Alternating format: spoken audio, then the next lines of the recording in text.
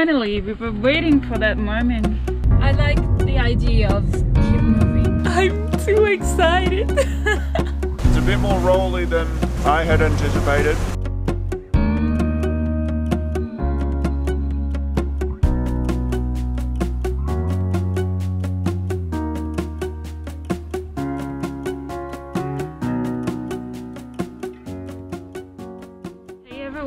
So we are walking to a hospital right now because we should be able to leave Mahon tomorrow morning. So we arrived at the hospital and they told us to go to this tent where we could have the COVID test. The thing is, there's nobody there.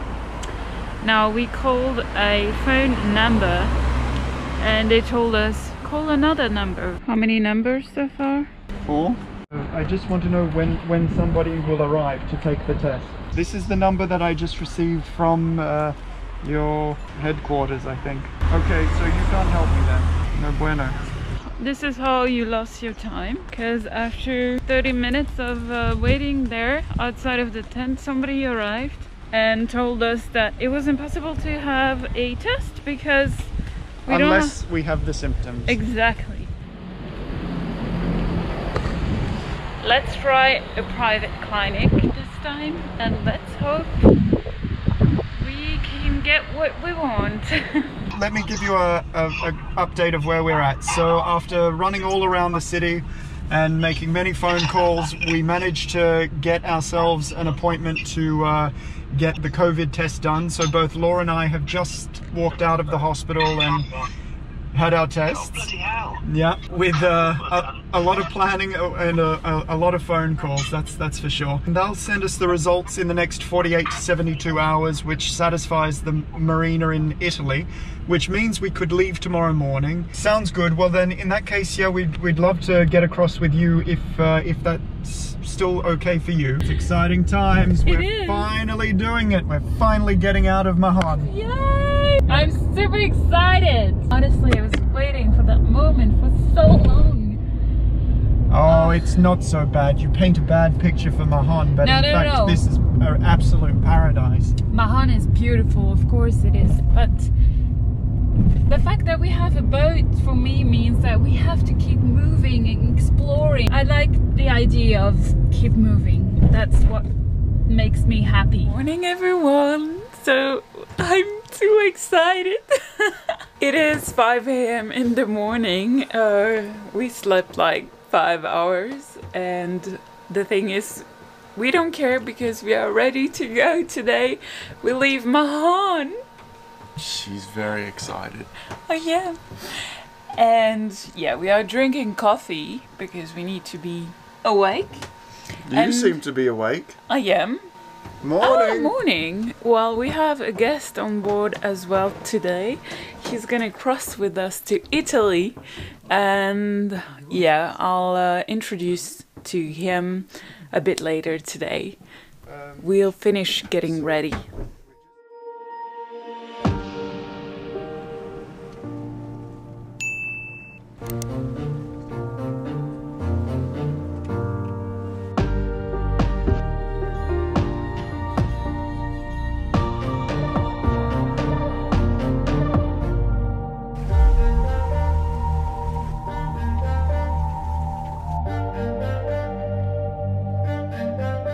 Hey everyone, so we left Mahon 3 hours ago and he was epic.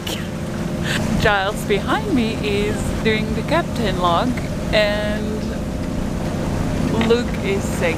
I've been sick as well. It's very rolly and unfortunately we couldn't avoid it.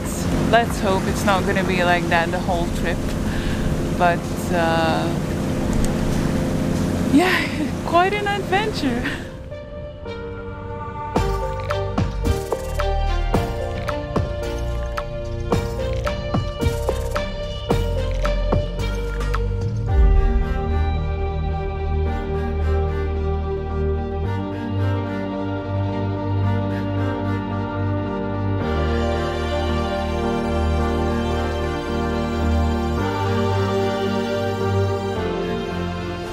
Hey friends, We are still sick. It's 11:30. It's been 5 hours. We are at sea now. We can't see Menorca anymore, and of course we can't see Sardinia yet. What can I say? We didn't expect to be sick like that. It's boat life, I guess. I would love to not be able to see this apple ever again when it goes inside of me. It's a bit more rolly than I had anticipated, but it's all about getting used to the motion of the ocean.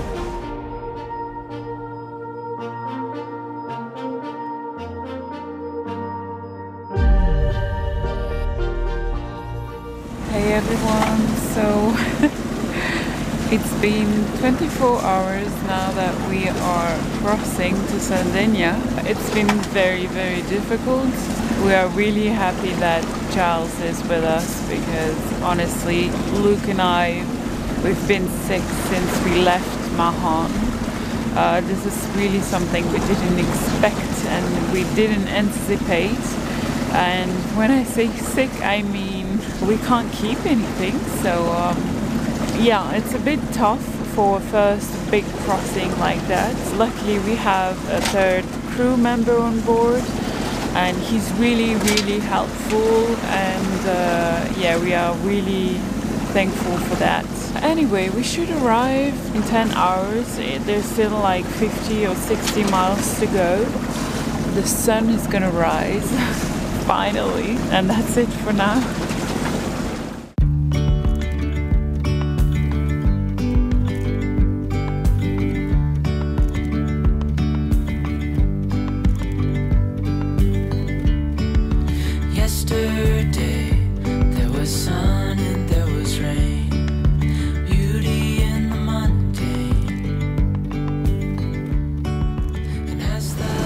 Morning. It's been a long night. I finally managed to get an hour of sleep somewhere between 6 and 7 o'clock this morning, and during that time Laure was on watch and it apparently rained. I slept through the entire episode. We've still got about another 8 hours left. I'll be very happy once we arrive because both Laure and I are holding back on eating anything for fear of sending it overboard. Once again, we've had that episode replay at least 4 times each, so it wasn't particularly pleasant. We really need to find a way to come to terms with the seasickness. I took 1 pill before leaving. That was more than 24 hours ago. Yeah, it didn't really do much. Well, I sent it overboard pretty quickly, I think. We've got a squall directly in front of us. Laure thinks that that's the one that hit us about an hour or so ago. So hopefully it just keeps in front of us and we don't have to go through it for a second time, and we can have a dry sail to Forte.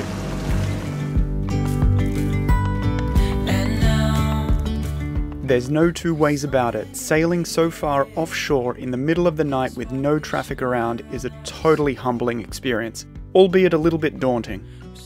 The sunrise and the improved weather brought with it higher spirits on board as we edged our way closer to Sardinia.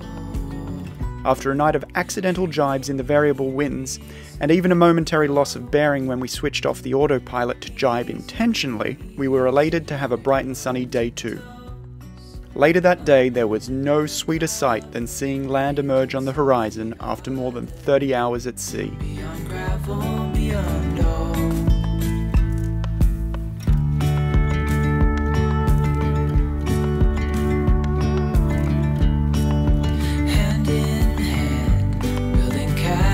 Out of sand, reaching for the grand. As willows align, we lose track of time. Head up high, now we climb. Oh,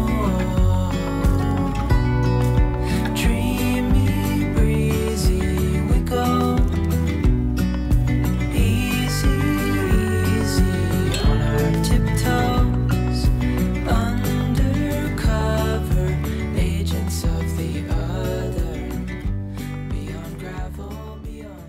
So we made it our first night here in the marina of Calaforte, and it is magnificent here. The buildings, the architecture, the marina itself, it's nice and spacious, very quiet. A beautiful place to stop after a very long passage. So now the focus is cleaning the boat this morning and also checking out this new creeping crack cure which Giles brought aboard for us, which is designed to fill in any small cracks that might be letting in any sort of water on the deck. Let's give it a try. So what we're doing is putting some of this cure into the crack at the bottom of the stanchion here, which goes... just in case it's got a fracture or anything. And so what, it seeps into the cracks and Yes. does it expand? It works like water. Ah. So it's via osmosis, I think, and it'll just draw it into the crack and seal it. That's the hope anyway. Let's see. If it doesn't work, you'll be free of any responsibility. Exactly, no guarantees. There is a bit of humidity in there. My forward cabin's exactly the same. It's just because there's quite a bit of a hard surface there on the ceiling as well, and just humidity from living in there, from showers, from kettles boiling, from breathing. Mine always gets condensation on the top of the up here. Coach roof. Yeah. You'll find if you have the hatch open and the door open, there won't be hardly any. Yeah. Right. We're having a good debate on condensation. These are our 7 tips for avoiding condensation in your V-berth. Yeah. Step 1, stop breathing.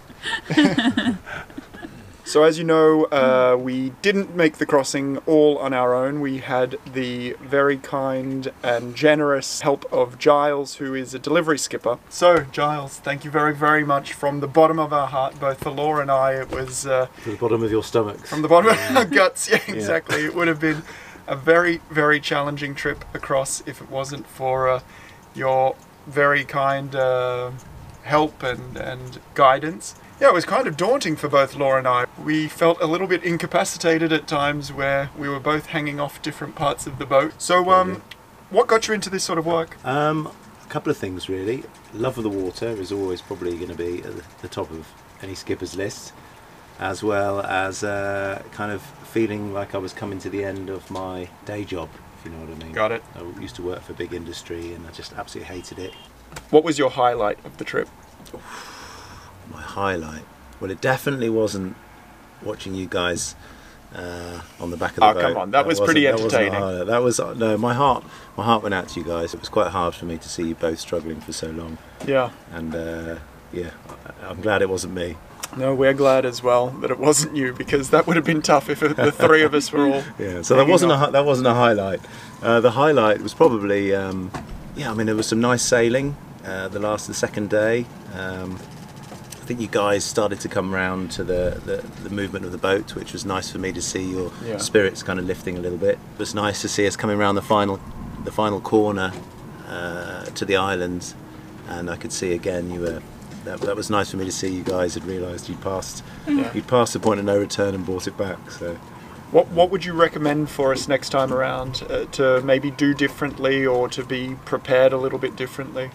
Yeah, I think again, as we've talked about, it'd be nice for you to go out and do some shorter sails in rougher weather, practice going down into the galleys. Absolutely. No, it was, I couldn't see either of us, Laure or I, doing much down in the galley. Every time we went below deck, we ended up coming up as quickly as possible over the transom and I've never seen people moving so quick on a boat in moderate seas before.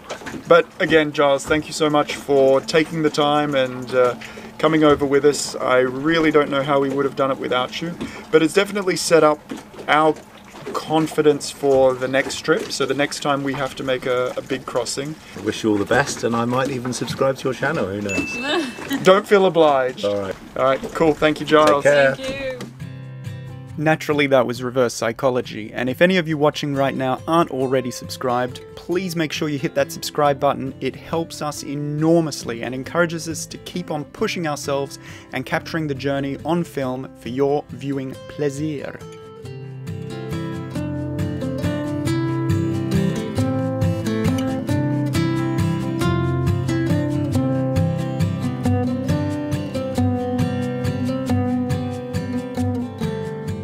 Giles just left, and what's funny is that we can see the ferry he's gonna take. We're just gonna watch him leave. But again, thank you, Giles.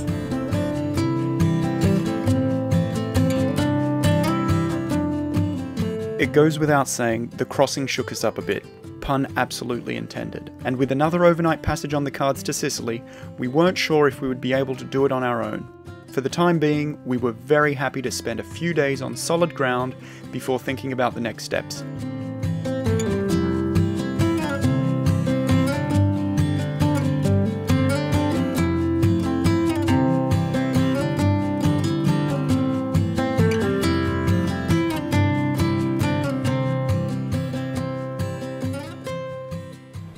What's up, guys? So here we are in beautiful sunny Calaforte, and we're expecting some heavy weather to set in this afternoon. And to celebrate our crossing, Laure, in her infinite wisdom, has treated us to one evening in a nice little hotel. Considering it's been 3 months living on board, I think we deserve a night on terra firma. Here we are with this incredible view looking over the harbour, watching as the southerly will gradually turn to the west of us and then become the famous northerly, the Mistral. So maybe a few words about the crossing. That crossing was probably one of the most grueling experiences of our lives, or certainly of my life. So the trip took us 35 hours. We were sick the whole way, right? Yeah. Until arriving here. This was the first time that we've been so unwell, and okay, the sea state was a bit rough. So as you know, we traveled with a delivery skipper, Giles. Thank goodness he was on board, because for a first time crossing, feeling so unwell, I'm not sure how we would have handled it. Maybe the whole experience would have overwhelmed us. So the main learning from this is we definitely need a bit more experience in rougher weather. I think we need to be more prepared and be careful of what we do the day just before leaving. Yeah, so that's the thing, because we were planning originally to leave 2 days later than we actually left, and then we were toying with the idea of going with a professional skipper. He suggested leaving a day earlier so we get better winds. Indeed, we got better winds, but we got slightly higher swell, and I think that's what kind of messed with us. No criticism of Giles here. It was the best moment to leave in terms of speed, but basically, yeah, we hit some slightly higher than expected swell. We got in about 2 meters of swell. The waves would be hitting us on the sort of starboard aft quadrant of the boat, and what happens then is, so you surf down the wave and then you twist, so this corkscrew motion, so you're getting great speed as you're going down the waves, but then as you twist on that final part, the hull of the boat is digging in. So yeah, that wasn't the most pleasant swell direction. But one thing I'm happy with is that we actually sailed for like a lot, yeah. At least 50% of the trip was under sail. I think so, and it was a good wind, so yeah, that was really nice. I think there are 3 key learnings that have come out of this experience that will set us up for success next time. One is mindset, one is preparation, and one is determination. So mindset, you have to be mentally prepared for rough weather. You have to be confident in the boat and be in the right frame of mind to be positive about it, right? So think positively about the whole experience rather than what could go wrong. Preparation. So preparation, you need to make sure, like Laure said before, that we could have prepared better by having some Tupperware containers with food ready to go, rather than having to go down below and deal with so much motion down below. As well, I think preparation is not only preparation for the crossing, it needs to be preparation even before, the day before. You have to already acclimatize and, you know, go to bed early, eat light. So yeah, a good preparation is essential. And to the third point, determination. So it takes guts to make such a trip. It's something that I admire hugely in Laure. Despite the challenges, she is very determined to tackle all of this. So looking at the next trip already, we've only been here for less than 2 days now in Sardinia, and we're already talking about doing it again. So for now, we're going to refill our stomachs with a bit of pizza. We need to recharge the batteries, right? Exactly. Shall we? Settle into island life, settle into la bella vita. La bella vita, sì.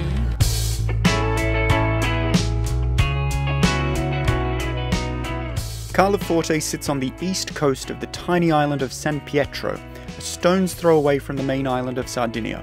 According to local legend, it's named after a visit from St. Peter himself back in 46 AD. That said, it wasn't until the 18th century that the island was colonised by refugees from the Tunisian island of Tabarka. Out of gratitude to the Sardinian king, Charles Emmanuel III, for his generosity in granting the land, the Tabarcans named the first and only city on the island Carloforte, meaning Strong Charles.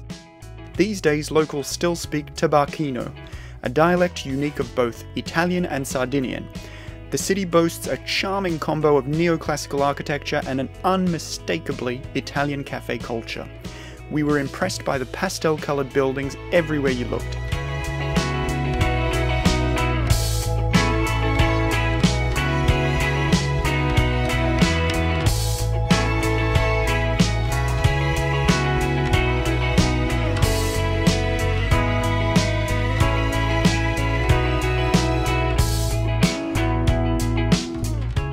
Thanks for watching, guys, and don't forget to stay tuned next week as we set sail to the capital city of Sardinia, Cagliari, and prepare for making the next overnight crossing to Sicily on our own.